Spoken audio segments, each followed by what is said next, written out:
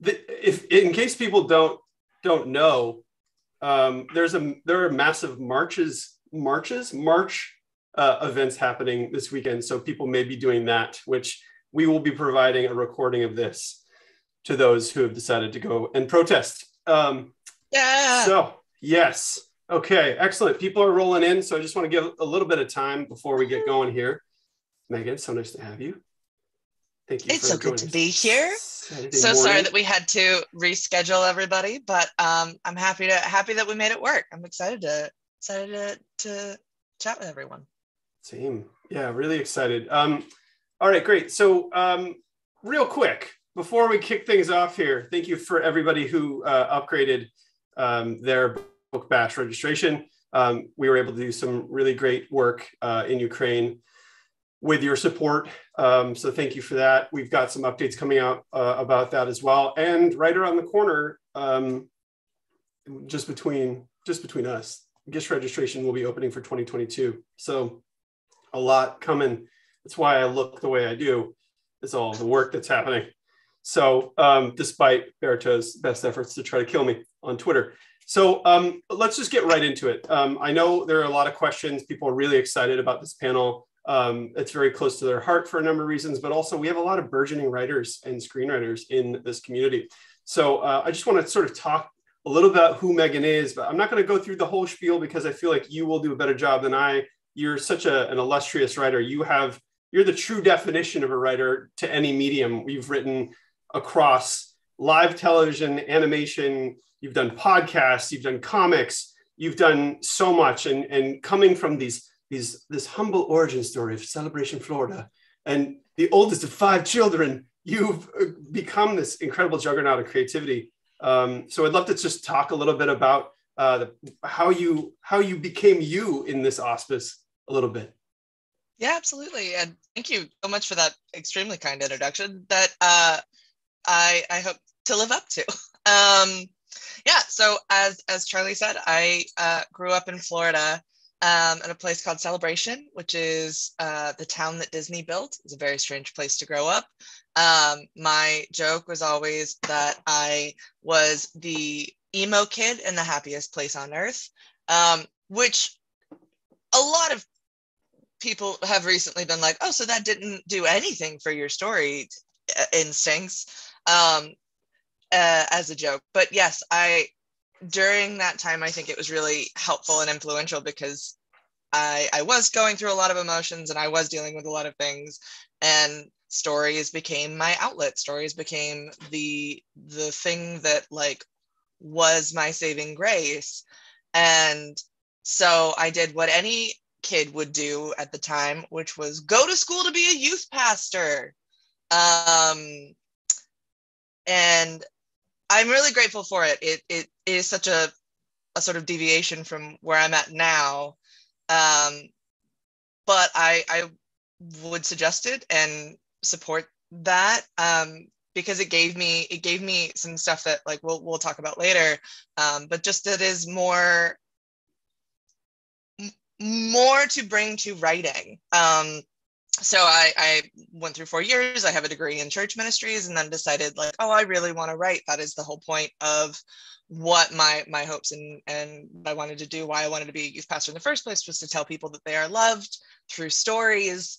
And so I moved to LA, and just, I knew nothing. I knew no one. I had absolutely no idea on how to write TV. Like I read every book that I could. I took as many classes as I could. I met as many people as I could.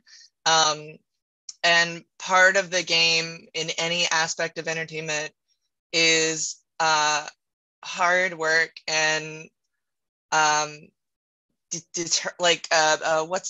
perseverance, like just being able to outlast. I'm really blessed that I am able to. Like, it's really expensive here, so I was able to do that. I worked in various different jobs that I am grateful to this day that had nothing to do with writing, but was able to help me persevere and stay in LA and keep pushing. So that is that is my story. That's how I got Yeah, here. and so you rose to the ranks in terms of becoming a staff writer on Supernatural, obviously, Mm-hmm. and we'll talk about that a little bit as well, and some of that process. But you've also written for DC Superhero Girls. You also have like the fun notoriety of the latest run of Batman Urban Legends, in which Tim Drake, aka Robin, comes out as queer. Do you want to talk a little bit about that project? Yeah, absolutely. I've loved comics since I was little. It was a bonding element for me and my dad. It was also the only PG-13 movies that I was allowed to see because my parents were extremely sheltering. And so, but my dad was like, no, these are superhero movies and these are comic books, and we will be going to go see these movies. I don't care. Doesn't count. Yeah. That doesn't count. Doesn't count. We don't care about violence was sort of my family's view on sheltering. So I've always loved comics, and it had been a dream of mine to work in comics. I had years before I had gotten my DC gig, I had tried my hand at writing my own, and I took classes for that. I self-published. Well, I didn't self-publish, but I like found a writer, or I was the writer, found the artist. It's still early for me. I'm so sorry. Found the artist through a really great, if anybody is interested in finding artists and not sure where to look, there's a hashtag on Twitter that Kelly Sue DeConnick, who's an amazing comic book writer, started called Visible Women. And that was where I found my artist and worked for a year before even getting anything from DC. And that really helped me practice it to the point now where, yeah, I was able to write for DC Comics and Robin. And that was such a very special run because there hadn't been much done with Tim Drake Robin. It's the third Robin for any of you who don't really follow Robin or Batman. He's a great kid. He's really smart, but was in this sort of stagnant place where nobody really knew what to do with him. And they were like, well, do you want to write Tim Drake? And I was like, yeah, absolutely. I've loved Tim Drake. I've loved Tim Drake since he like first came on the scene, and very much around the time of my entrance. And so there was a lot of like connective tissue pieces to that. And but the more that I was digging into the character, the more I was like, oh, this is a man who is very, or really a teen, because he's been 16 for years, who is figuring out his sexuality, figuring out his identity. And I don't know if I can tell this story otherwise. Like, I just don't know if there is any other story that can be told. This is the truth of the character. And I brought it very timidly. I brought it and in an email because I was like, I need to have all of this written down. But I brought it to my editor and was like, what do you think? Here is, I came with references. I took pictures of all sorts of, like, over the course of years. Nice receipts. Absolutely. But my editor was amazing and was so on board and was like, yeah, no, this makes sense to me. I see the story that you're telling, where you're going.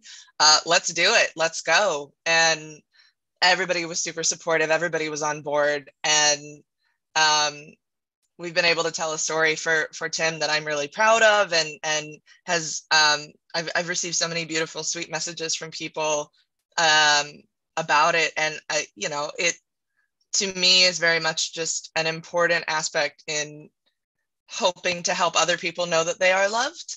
Because yeah, he's a really cool character, and I hope others see themselves in him and help understand themselves more. Yeah, and what a cool process and ability to do that, to bring those kinds of stories out. And we're so in need of those new, more whole and full stories about people's identity and their expression and who they are and who they love. I think it's beautiful to watch unfold. There's still a lot more work to be done, obviously. Well, can you tell us a little bit about what the television screenwriting process entails? Is it a collaborative process, or is it everyone in a writer's room working independently but along the same path? Like, what does that look like? Absolutely. So the short answer is that it is different for everyone. And that the worst piece of advice that I ever got is the truest piece of advice, which was that every person's journey through television is different. And so there's no like normal path. The unfortunate reality of that is that it is true. Like there are people who are the only writer for a show, especially because there's been so many short order TV shows, so shows that have like 6 episodes. Sometimes that means that there is only one writer. That has been the case for a lot of British TV for years, so that's not without precedent. And American television for the last, I'm going to say 10 years, what we've done is more, barring streaming, it has been much more like there's a room of people that come in. You blue sky it for the first couple of weeks of the room. So let's say that you got your pickup, you heard that the series is going. At the end of May, because this is always happening, if it's broadcast television, which is anything that's on NBC, ABC, CW, any of the quote unquote free channels, those shows get chosen around now, which is why you've seen a lot of cancellations recently, because upfronts are this month. And upfronts are massive. Upfronts are when the big wigs come in and they get a lot of people to give them a lot of money to advertise on television. So they need to prove to the advertisers that they've got some good stuff coming, and there are shows. So what that means for television is that writers' rooms start late May, beginning of June. Once again, some of this is changing because of streaming services. Upfronts no longer matter necessarily. But the first few weeks of that room opening, you have blue skying, you talk about the characters, you talk about what you see. This is different for shows that have been going on for 15 years, of course, but if it's a new show, then you're sort of sitting down and trying to figure out who exactly these characters are.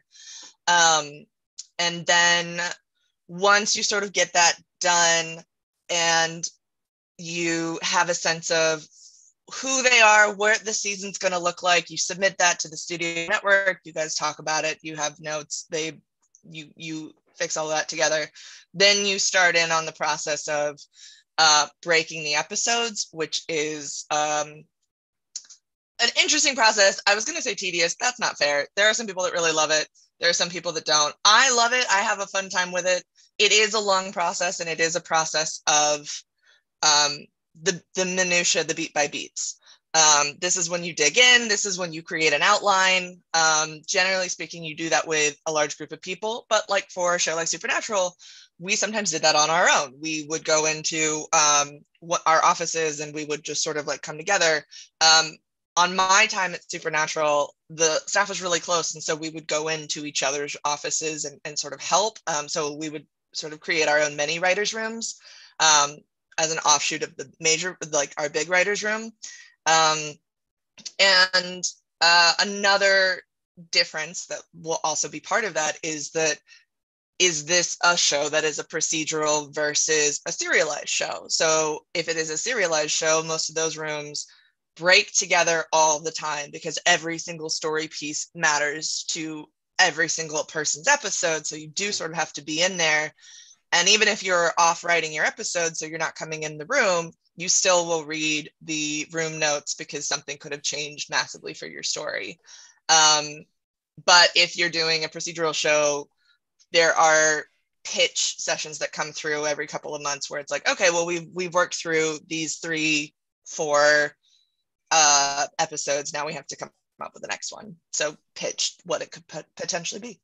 Got it. Yeah, it sounds obviously really collaborative, and depending on how the room is streamlined, like there's different sort of hierarchies or different structures maybe, but it sounds like there's, compared to other writing processes, and maybe we can talk a little bit about this, but the difference between screenwriting and other forms of writing, whether it's a book or a blog or any of these other things, what would you say are the key differences between screenwriting and these other sort of media?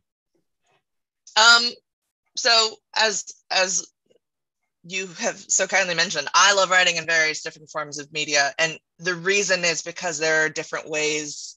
You have to be intentional. There are different things that you focus on in different media forms. So for television, you are focusing on telling a visual story while also being aware that dialogue is key. So it's sort of a combination between a play and a movie. With podcasts, it is much more dialogue. It is much more like sound is key. So you have to pay more attention to like, what cool sounds can you do? In comics, it's very much about visuals, but static images. So when you're writing comics, you can't write like, in this, Tim Drake goes to open a door. That is a moving picture. We can't see that. But what we can see is Tim Drake is like starts to walk across the room. Tim Drake has hand on doorknob, like something along those lines.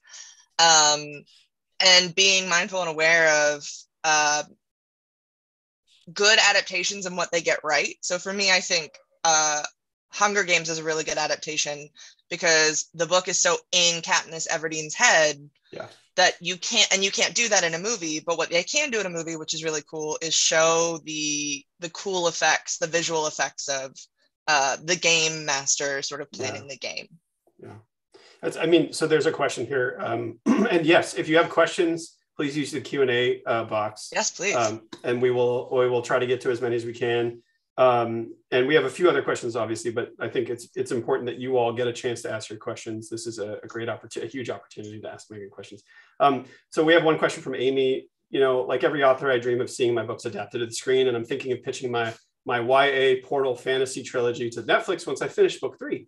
I'm struggling with coming up with a log line. Should I focus on it or just the book's plot or the overall plot of the trilogy? Any other tips on pitching and besides the log line? Is it outline the scripts? Like what can you impart to someone who has this IP and wants to take it elsewhere? So for this particular question, when pitching, what is generally required aside from log line? Log line is what's going to hook people. So for instance, in this particular situation, I would focus very much on your character and how the story starts. I think that, especially in pitching, what people want to know, and this is still true, even though we don't do 100 episodes of television anymore for a TV show, people want to know how they can get 100 episodes out of a TV show. And so it's different than if you're pitching a movie or a short series. What you want to do is leave the question open-ended. So these are the characters. This is the crazy situation they're going to get into. How will it resolve? And you want to keep people on the edge of their seat while knowing that there is 100 episodes worth of story to tell. And the nice thing is, you know that there is, because you believe in the story. And so as long as you believe it, the chance is there. It's just a matter of like finessing and getting a bunch of advice from friends. And they don't even have to be writers. We are saturated with story and media. Every person that you know is. Our internal intelligence is really, our story intelligence is peak right now. So share that logline around with friends and see what they say and see what they think. And if they, and ask them, do you think that there's 100 episodes in this? And sort of see if what piece they're not connecting with, so that you can amp it up. Because like I said, that it is definitely there because you believe in that story. So. Speaking of which, do you mind if we share a little promo for an episode that you have the writer's logline on? So if for those of you familiar with Supernatural, which I'm assuming most of you are, this is here's a little promo from an episode that Meghan wrote. Just gonna wait for Berto to be spotlit, and then we will. Here we go. It's like we're stepping into a Saturday Evening Post. Sometimes at night after you're asleep, I look at them, they're very soothing. We're FBI. Wow, a couple of G-men, huh? We're here about Conrad Martin. His head exploded like a ripe melon on the sun. Supernatural, only next Thursday at 8/7 Central on the CW. All right, so let's talk about this episode. So that was your first full writing credit on season 14, episode 15, Peace of Mind, right? Yep. And so can you tell us a little bit about the process of how that episode came to be, or how it was shepherded through the process a little bit, so people get a sense for how that works? Absolutely. So for Supernatural, the process was we would go in waves of pitching. It's technically an episodic show, even though a lot of the myth was serialized. So every grouping of episodes, around like 3 to 6 episodes, we would come in and we would pitch. And so for this, and it was generally 3 episodes, 3 different episodes each writer would pitch. So I had a one sheet that I had practiced, that it was a one sheet for each episode idea. But all of it started with a germ of an idea, a really cool concept. Like, so for instance, with Peace of Mind, it was taking from my time growing up in Celebration. I knew that that was a weird experience. I knew that that is something that only I could speak to. And so I wanted to pitch that. And also pairing that with looking at what was going on in the season at the time, and gauging the emotional interaction and what I wanted to see from the characters and what I wanted to see how they were feeling.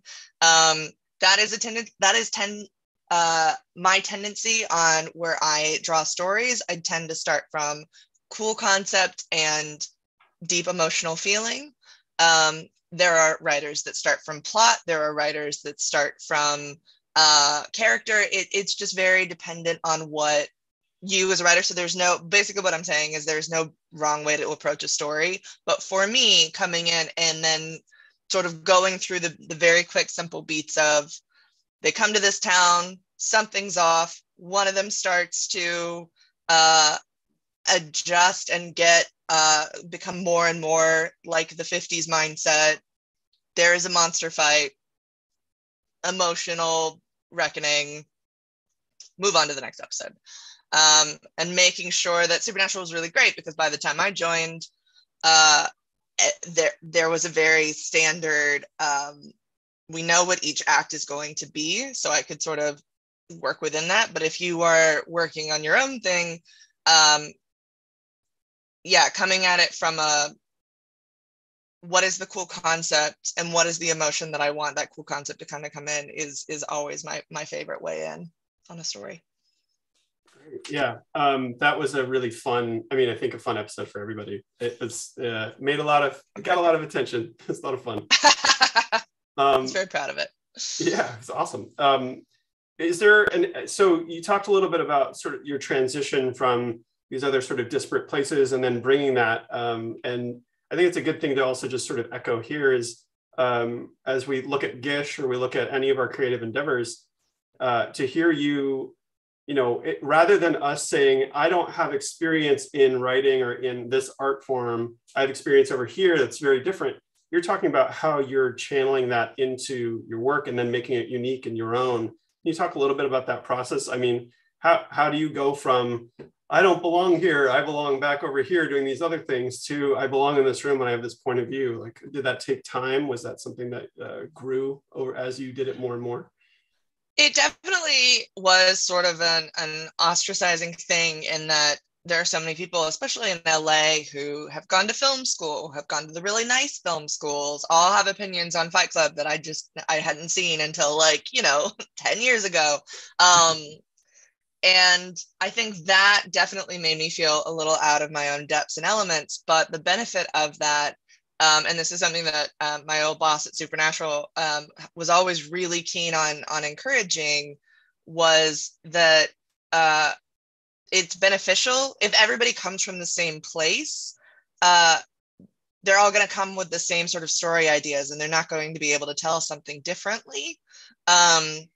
He went to school and studied history. So, he also had a very different path, and that was really encouraging for me to be like, oh, okay, it reframed my sort of decisions and choices that I made along the way into a strength, that you don't have to know exactly where you were going the whole time.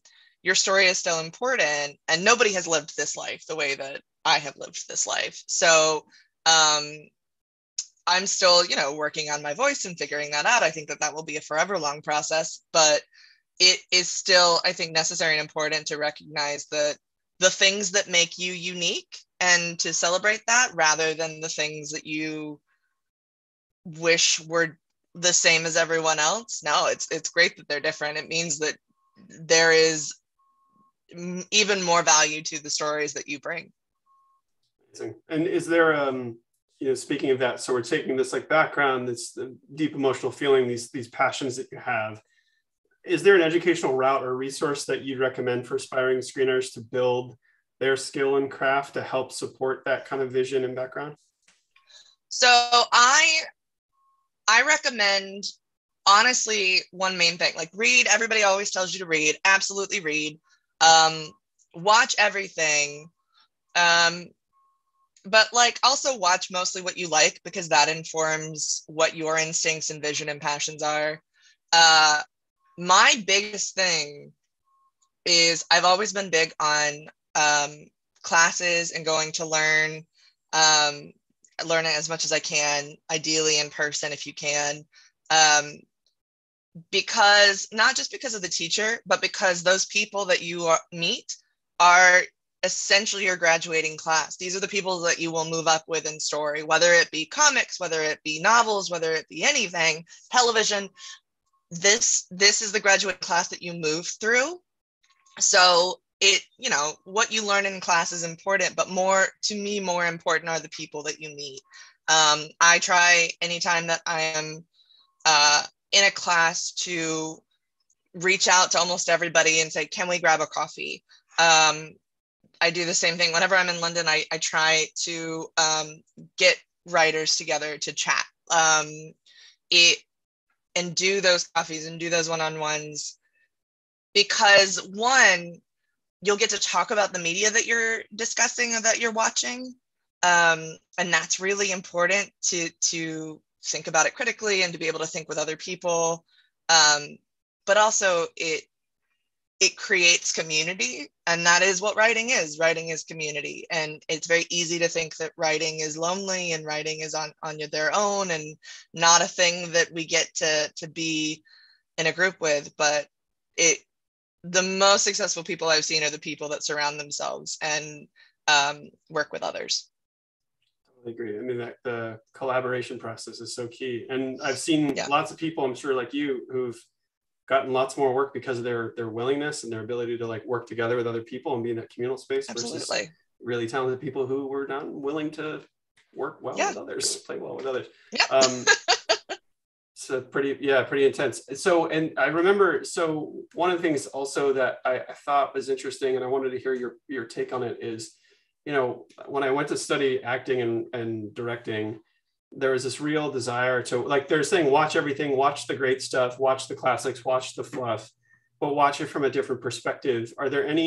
Do you watch TV and film differently? And if so, like what are some things you look out for or try to understand while you're watching? Because it's hard to be a civilian now. You know all these things, you have this ability and skill. How do you watch differently that maybe people can think about the next time they see something? I generally tend to watch television with my partner, and part of that is that almost after everything that we watch, every episode of television, every movie, we end up sitting and talking about it. And we come from very different perspectives. We come from very different cultures. And that has been really helpful in changing, and just taking the time and creating that time to connect and point out like, oh, okay, well, this is what I saw, or this is what I like. I've been watching Dairy Girls for the first time. And on episode 2, I was like, there was something that I am missing and I couldn't figure out what. And for me, because I'm an external processor, I knew that I needed to talk it out.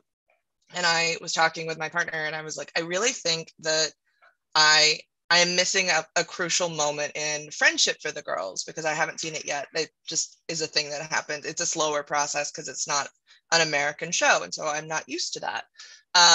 And things like that are really beneficial. I think just talking it out, not being afraid to say, I didn't like this, but being open to trying and understanding why. Like there are many things in television that I don't like, but I think are still good. And it is helpful for me to know, oh, I didn't like this because I prefer X when this person prefers Y. And knowing that both of those things are beneficial, it helps me more to understand, well, this is my instinct as a storyteller. I will also say one book that I think that nobody ends up mentioning that I think is incredible and important to read is a book called Originals by Adam Grant. And I think I tell literally every person. Literally on my desk right now. Yes! I think we talked about it last time. Yeah, we did. I think we did.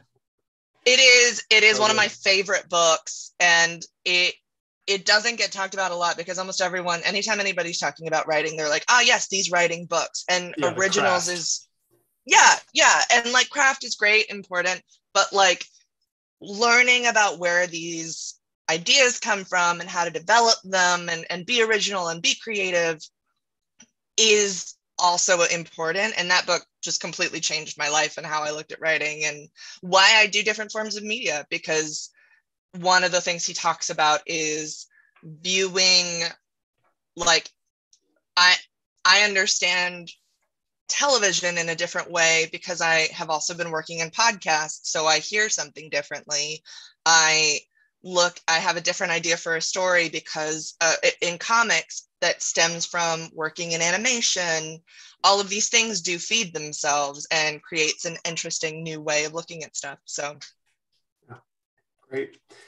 Well, one last question, and then we'll sort of lightning around through anything in the Q&A. Right. This is going to put you on the spot. So pick, it doesn't have to be the most valuable. What was a valuable piece of advice a fellow screenwriter gave you? If you had to impart one thing to everybody here. Yeah, that's right. Nick Hornby, eat your heart out. One thing. One thing. Honestly, I think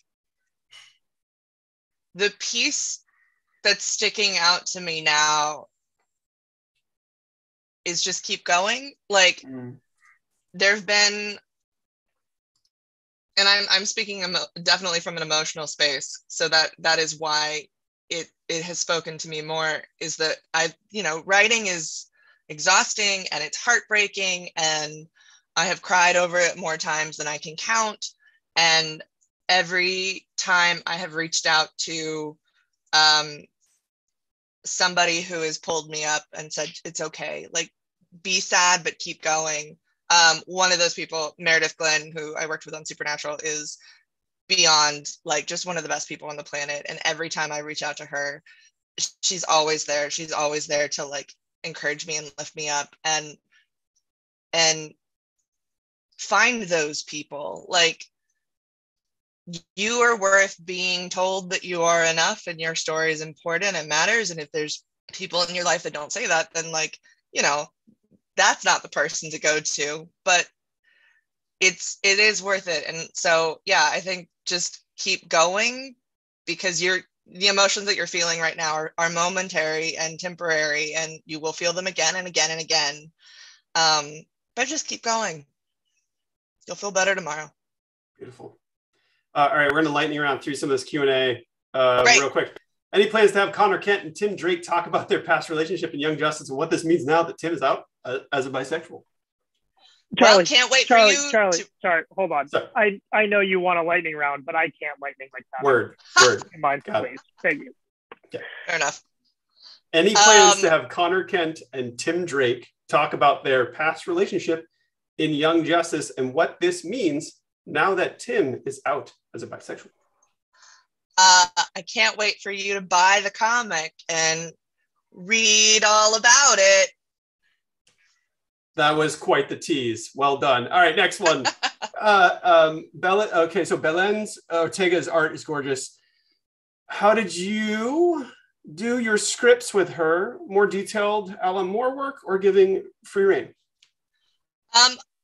That's a great question. I work mostly from, I do the Marvel style thing, which is I work on a plot basis. So I will send like page 1, panel 1. This is what I'm thinking, general idea on art. I like to give my artist a lot of space, not only because that is the correct, like the nice etiquette thing to do, but also because they're very talented and I am not an artist. So Belen is and was and forever is amazing. And she did a phenomenal job with the very light touch that I gave her. And that is, finding an artist like that, I was out of this world blessed. Also, just want to note, the book referred to by Meghan Originals is in our audiobook playlist, which I'm going to post here. There are some amazing books in this playlist that we put together with Libro.fm, including some amazing books on creativity, The Artist's Way, Originals, and then some other things like, some really beautiful mind-opening, like Emergent Strategy by Adrienne Murray Brown, and it's just amazing artists and thinkers and inspiring personalities on that list. So go check it out. Next, let's see. I think there are a lot of questions here about how to get started on pitching. It sounds like, and correct me if I'm wrong, one of the best ways to get started in pitching is just being in classes and being around other writers to help understand the network of how the avenues work to get a pitch in the door. Is there anything else you'd recommend in terms of pitching, cold pitching? How does it all work? Unfortunately, I think that it is difficult to pitch unless you are going to meet someone. So a lot of places just don't do cold calls. They don't do cold pitches. But what a lot of people do is I would just suggest reaching out to folks on Twitter and saying, hey, if you have some time, could you read my script? Or I'd love to grab coffee. Zoom coffee is great. Everyone knows what Zoom is now. This is like the perfect time. So I would reach out to people. Writing is amazing and important, and only 10% of the job.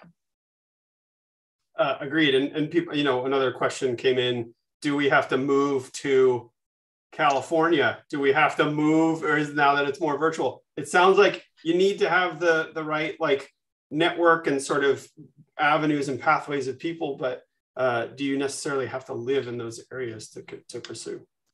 I'm always the worst person with this question because I love California, and I'm always like, why wouldn't anyone want to live here? This is the best.